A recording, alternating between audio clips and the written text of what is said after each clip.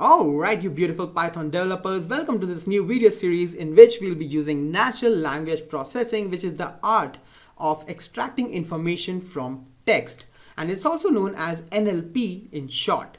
And we'll be using this natural language processing to analyze emotions and sentiments of a given text or an essay. So if it's a sad essay, we'll be able to tell whether the emotion present in that essay is sad or not, or whatever different emotions are in that text. And after completing this video series, you'll be able to analyze different emotions present in an essay or text like sadness, happiness, jealousy, and other emotions. And you'll also be able to find out the dominant emotion in the text. So for example, if a text is about how you met your long lost brother, then it's a happy emotion, and you'll be able to tell that the dominant emotion, obviously there'll be other emotions inside that essay or text, but the dominant emotion will be happiness. So you'll also be able to find out this emotion. And then thirdly, you'll be able to plot these emotions on a graph. So a particular essay or a big amount of text contains a lot of emotions, and you'll be able to plot all of these emotions on a graph according to how much these emotions are occurring. And fourthly, you'll be able to tell whether the whole text is a positive or a negative emotion.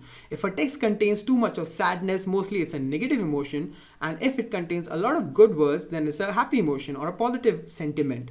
So this positive or negative thing is known as the sentiment, and emotions are like sadness, happiness, and jealousy, etc.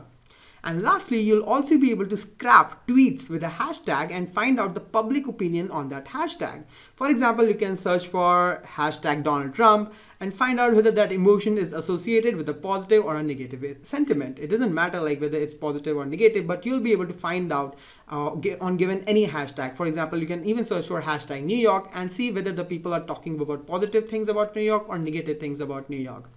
So firstly, we are going to be doing all the natural language processing and sentiment analysis on our own without using any of the external libraries or packages, so that you guys properly understand the concepts of NLP, and then we can go on to use the NLTK library to shorten our works. If you don't know what NLTK library, it's basically a very famous library for natural language processing, which we'll cover in the future videos.